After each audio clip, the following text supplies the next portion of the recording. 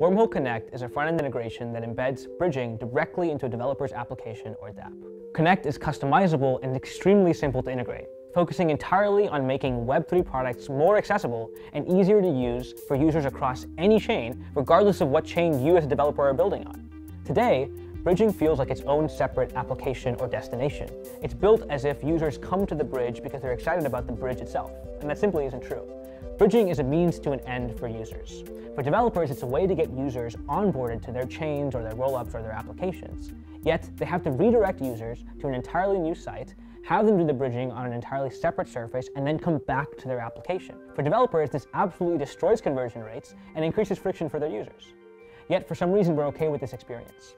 Imagine if when paying for things on the internet, you had to go to a different website every time you got to the payment part of your checkout experience. That would suck. It would just add friction to the user's flow and decrease conversion for developers. And we want to solve that problem for bridging. We want to make bridging feel like a native part of your application. With 3 lines of code, a developer can integrate a bridge seamlessly into their application's user experience.